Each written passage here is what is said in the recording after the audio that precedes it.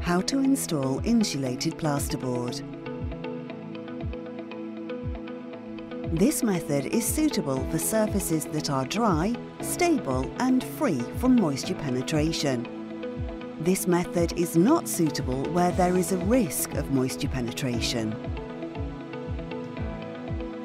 Guidelines should be marked out at the floor and ceiling, and around the wall at horizontal centres to indicate where edges of the insulated plasterboard should finish.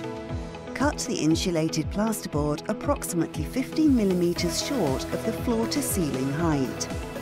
A continuous band of adhesive should be applied around the perimeter of each wall and around any openings or surfaces.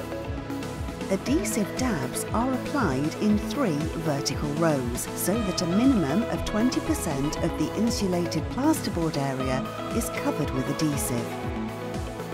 Any minor irregularities of the substrate can be corrected within the dab depth.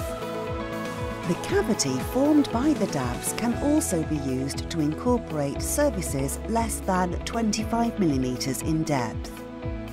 Alternatively, minimum chasing of the background will be required. Further coats of an additional undiluted bonding agent should be applied with a roller onto the surface of the insulation foil facer on the back of the insulated plasterboard. Additional secondary fixings are required at this stage. These should be driven straight with the heads embedded just below the surface of the plasterboard. Each sheet of insulated plasterboard should be lightly butted, and once installed, the perimeter should be sealed.